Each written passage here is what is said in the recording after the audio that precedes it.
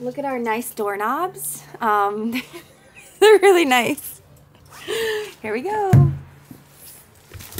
Wow. So the new year isn't starting off as fresh as we as we thought. We were all sick in December, and we're like, oh yeah, we're good. It's over with. And somehow we're all sick again. I lost my voice. Josh, yeah, it's weird. It's not like the flu. Here's the thing. This is day 3, so it's almost, I'm like fine now, but my voice is gone, I think just from being hoarse for so long. I've never in my life lost my voice from getting sick. Until we had a child. I've lost my voice twice now because she coughs on me, and then I get whatever she has. At first we thought Poppy might have had pink eye, and then it wasn't, and then she started this cough, and then Josh got the cough and sore throat, then I got the cough, but I don't have a sore throat. It's all crazy. It's all fun and games. But literally, if you look at outside, I don't know if you guys can see, it's literally snowing, but yesterday it was what, 50 some degrees? It was almost 60. Thunderstorm last night. There was literally a legit like summer thunderstorm. So I feel like is that a myth when they're like the weather changes, it causes sickness? How it goes from hot to cold, hot to cold. I don't know. Also, Josh decided to go on, how long of a run did you go on the other day when it was like negative degrees outside? That has nothing to do with it. It was 18 degrees out and I went for 7 miles. Felt great. And I'm one of those old school people that are like, if you sweat and it's cold outside, you're gonna get sick. And you did. But we are currently on our way to go check out some tile for the house. Yes. We are so grateful that we're able to build a home, but I just didn't realize all the stuff that comes with building a home. It's a lot. But yeah, so we have a crazy day. We're gonna go get some tile. We have another house meeting. We'll take you to the house, and then we have a full-on update about my anemia and everything. It's, like I said, it's been a crazy week. I had to get, did I get blood work last week? Or was that this week? No, it was this week. Was it? We don't even know what date it is, but a lot of updates. And Mr. Nate, we have an update with him. Oh yeah, we have to take him to the vet today. Something's wrong with his leg. Hopefully we'll get an answer, but first things first, go look at some tile.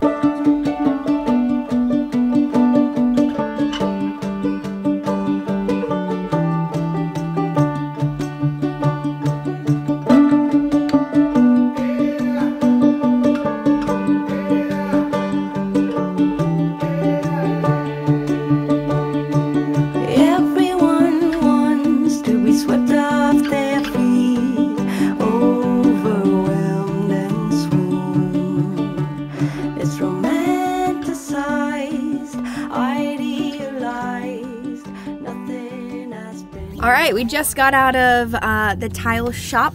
The tile shop. And it was actually really good. I didn't expect it to, it was like over an hour we were in there. We picked out a ton.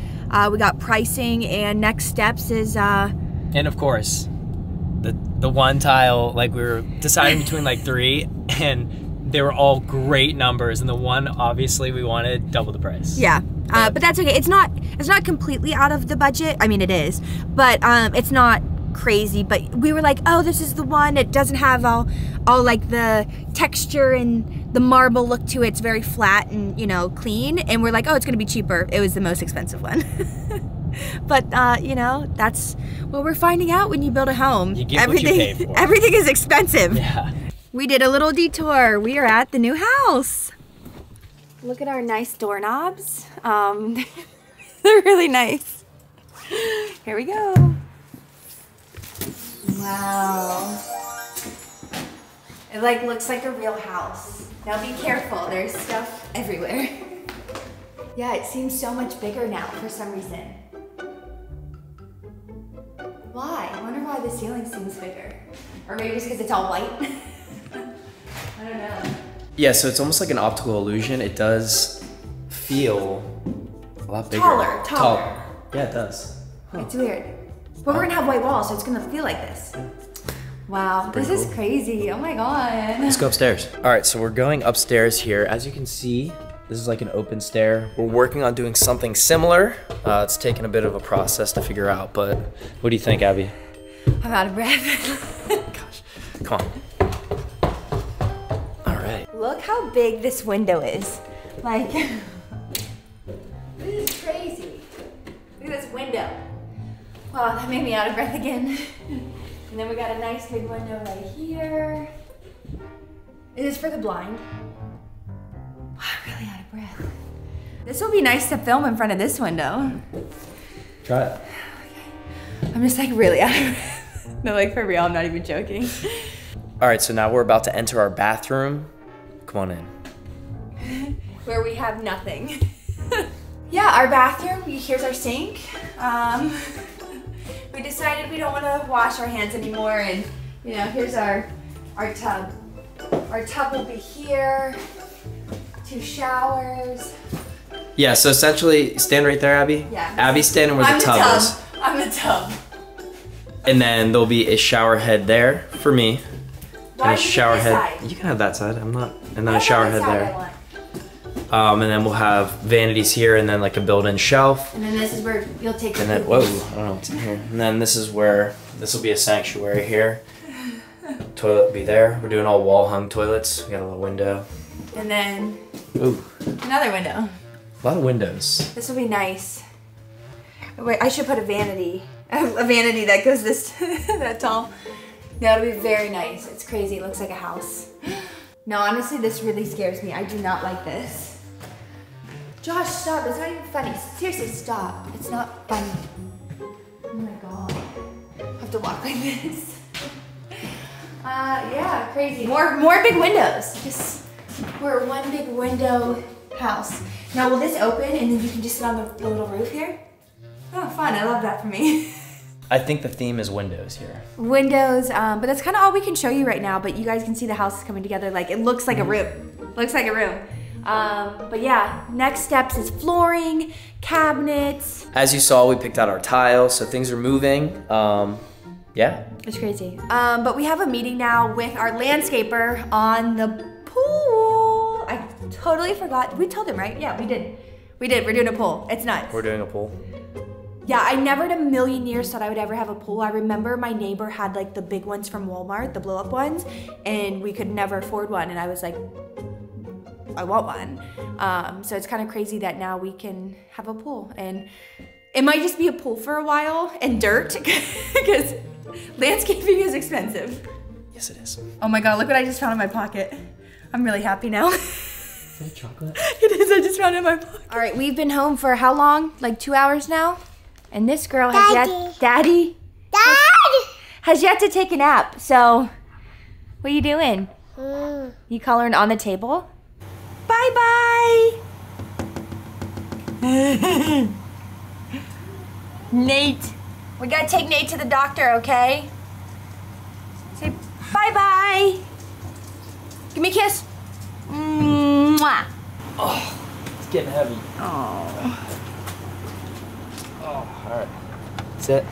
We'll get you better, buddy. Can you sit? Oh, this poor leg. Okay, we gotta go. Yeah, all right, buddy. All right, we're on our way to take Nate. Like I said, we had all intentions of filming at the house, but Poppy has been a complete terror for the past 2 hours, and it was really sad. So obviously no filming, but she seems to be better. She refused to take a nap. She's finally playing, but she was really, really sad for some reason. So we are now in the car. We got Nate with us, and fingers crossed, nothing is wrong with his leg. But it's scaring me because he's not putting any weight on it, like at all.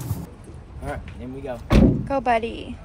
Oh, he's putting, oh my God, he's a little bit. 68.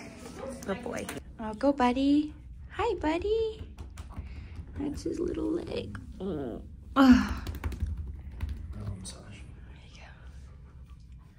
How much do you weigh, buddy? He's like, I'm not doing that again. 68 pounds. All right, we're getting Nate in the car. Is he going? Oh, buddy. Big boy. Oh, hi, Nate. Good boy. Good boy. All right, guess how much that was? 400. Yeah, you're spot on. Really? It was a little bit less, 350 something. Oh my, Nate. So we have a game plan. Okay. Oh, I turned our flashers on. Oops. We're still trying to figure out how to vlog in the car. It's so hard. It's been how long? We need like a vlogging like gimbal. I know. But so solution is they think potentially like an ACL tear that he did like a while ago when he was a puppy, that It's flaring up. I don't know. Flaring up. He's got inflammation. They didn't think x-rays were necessary right now, so we have some medication to help with the inflammation to see how he does for a couple days. And they said, come next week if for some reason it still doesn't seem better. Or what is this car doing? What is this car doing? But for some reason, if it doesn't seem better, then we will do the x-ray. We'll do the whole thing. And they gave him medicine to keep him calm, and we're like, he's already pretty calm. But where are we going now? I can't even say. My favorite place. I am craving McDonald's. So is Baby J. So we're going to, and so is Poppy. She loves the French fries. So we're going to go through McDonald's, and then it'd be funny talking about my health, pregnancy health while eating McDonald's, but it kind of makes sense, right? So it's like a mukbang for... A mukbang for pregnancy health. Yeah. Oh, look at the drive-through lines. Love that for me. Love that for me.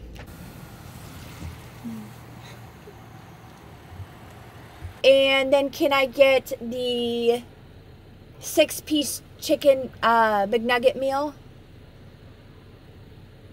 The Happy Meal, please. Can I do a milk? And then can I get extra fries with that instead of the apple slices? And then can I just get a handful of the spicy hot mustard, or the hot mustard, ranch, and barbecue sauce, please?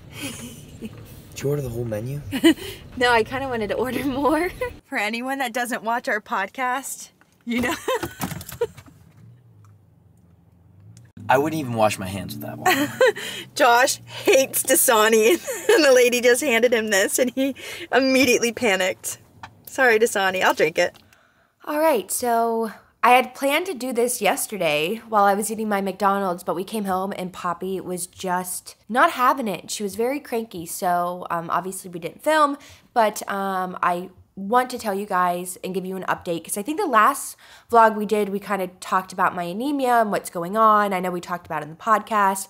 So we finally got some results and answers. And I'm almost 32 weeks now, which is absolutely insane. This pregnancy is literally flying by. Like I still haven't processed it. Like he's going to be here in 2 months, basically. So quick little backstory. I went in to get my glucose testing and they did some blood work. Glucose, I barely passed, but I did, so that's all that matters. And my blood work came back where my anemia levels, or whatever levels they check for anemia, were really low. I think hemoglobin, ferritin is the right name. I don't know. It just came back low. I know after I gave birth with Poppy, I had to do some type of transfusion because my iron was really low. So I kind of knew this. It wasn't like a big shock. So my doctor called me and said, great thing, you passed your glucose. Bad thing is you have anemia and we're going to send you to the specialist team and go from there. So I was like, okay, that makes sense why I'm just like really tired. My legs cramp. I had the craziest 2 Charlie horses at the same time in my leg one morning. I literally was screaming bloody murder. Josh was trying to help me. My feet and everything were just stuck, like literally stuck. I was trying to tell Josh, like I couldn't move. That's a sign of anemia, tiredness, fatigue. And it makes sense why. I've always had this like, I like soap thing. And honestly, I've always loved the smell of soap. But when I tell you, I can't even wash my face without wanting to eat the soap, like my face wash and like Dove soap right now, I literally could just smell it and I get hungry and want to eat it. It's super, super weird, but like it generally makes me hungry. I wish I could explain how it makes me feel. Like right now I want to go smell the Dove soap because it smells so good, but I got to stop. And that's like a sign of anemia, and I just want to eat ice all day. So it makes sense. It makes sense that my levels are low. So after talking with the specialist, we were going to try for 2 weeks, upping my iron with a supplement and upping my vitamin C with a supplement, and then going to get blood work to see if my levels would rise. And the plan was hopefully they would rise. I wouldn't need to do anything else, and that was it. But this week, I got my blood work back, and they actually dropped my levels. It didn't get any better. It didn't increase. They dropped a little bit. It wasn't severe, but they did drop. So now is the next step of what I have to do for this anemia in pregnancy. And like I said, it's obviously not the end of the world. It's not the worst thing to do. It's just, I feel like this happened to me when I gave birth with Poppy. Like at the end, all this stuff with her being transverse and having to do a C-section and all this stress started happening. And I feel like, oh my God, is this happening again? But I think we're on top of it. We are good.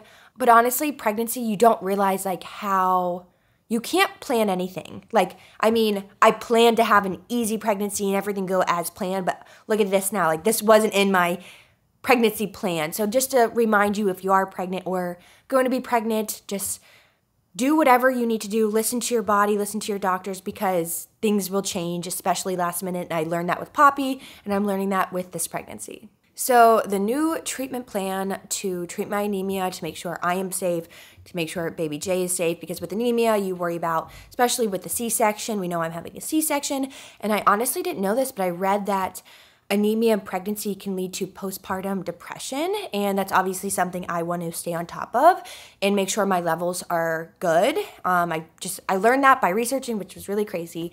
So yes, next form of treatment is doing 5 IV iron transfusions, which sounds like a lot, but you know, I just have to do it. And you know, this is the part of pregnancy that I have no control of, and we just got to do it. And I know I'm not the first one to get this. I actually have a couple girlfriends that are currently pregnant and have to do this as well. So I know I'm not alone. It's not like the super uncommon thing. And I'm really glad my doctor is being proactive in, you know, really making sure that my levels are good. So the IV drips will hopefully, you know, up my levels, and we'll get them rechecked after, but I have to do 3 next week and then 2 the following week. So just back to back to back. They said the drip actually only takes about 5 minutes, like the actual IV itself, but I have to sit there for an hour, you know, make sure I have no reaction. I had one after I gave birth to Poppy because my levels were so low, but I was so out of it during that, so I don't really remember. But not that I want this to be happening. I wish I didn't have to do it, but like I said, it could be much worse. I'm sure someone watching this has also done this, so let me know in the comments. Let me know if you have any recommendations or how to keep up with my levels even after pregnancy, because I just want to make sure I'm staying on top of everything. Yeah, that's kind of where we're at, and I'm like out of breath just sitting here. So yeah, all in all, baby Jay is healthy. I am healthy-ish, just craving soap and wanting to eat soap because of my anemia.